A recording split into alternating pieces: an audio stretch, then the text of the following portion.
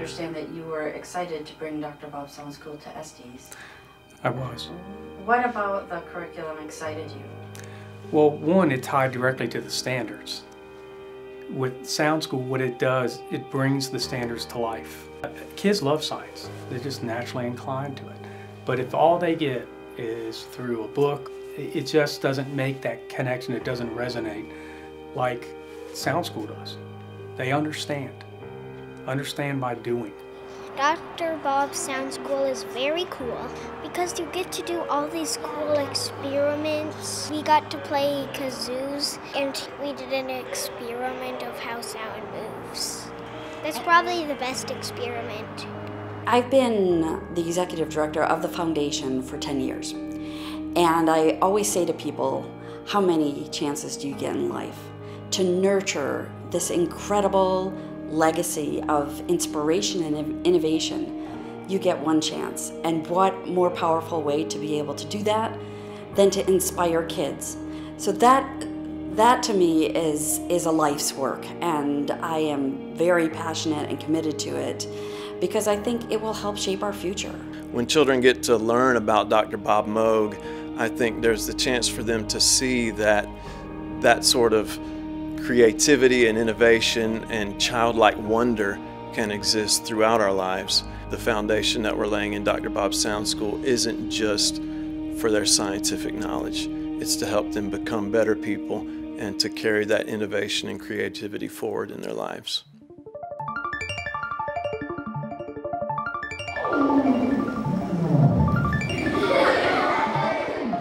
What makes it different for the kids is that it's multisensory, and there are so many components so that no matter what type of learner your students are, they will be able to connect with the lesson. And the structure of the lesson is great, having the scientist circle and talking about an essential question for the day, and then having them go out and be able to explore either as partners or in groups or individually. Through Dr. Bob's SoundSchool, we teach kids about the entire chain of sound. And by that I mean how sound is made, how it travels, and how it's heard. So throughout the 10 weeks, we're teaching them the very basic physics of sound. We use a lot of musical instruments. We weave them throughout the curriculum, and it makes it a multi-sensory experience for them. I think it was just really fun, just learning about sound and how it travels. My favorite thing was we used cups, and there was a string that went through the cup. I talked through the cup, and there was the wiggle, also known as the vibration. It went across that string and came into Caden's ear. I think my favorite part about the curriculum development process was how excited everyone was to be working on a project related to Bob Moog and Bob Moog's legacy. Bob Moog is infused throughout the curriculum, both because we purposefully focused on the science that he loved, but also because the people who were doing the work loved him so much.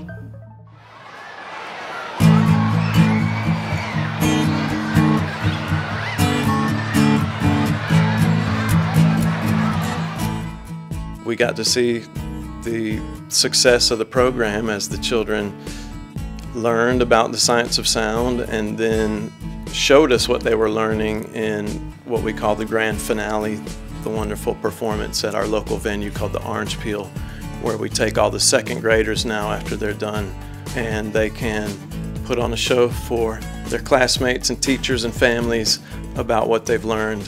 What's been fun about it? Like when we used the tuning fork and then we banged it against the table and then we put it into the water, it made like sparks from water because of the vibrations. I just like how you get to test all the instruments and stuff. And when you get to do like the ocean drum and you beat the drum, you can see the beads move. I think Dr. Bob's SoundSchool is really cool. I really liked when we hit the gong and then saw what the vibrations would do if we put it in water and if we put it on something, because the vibrations from the gong made the vibrations go into the water and it made little ripples in the water, which was really cool to watch. Science, technology, engineering and mathematics. I mean, it's the cornerstone in so many ways for our country. If we don't build that foundation, if we don't kind of get that spark going in elementary, it could be lost. We can bring content to them in a way that's highly engaging. And if they're engaged, they learn. If they're engaged in the content, they're more apt to read it. So you can build a lot of things around that scenario right there. Dr.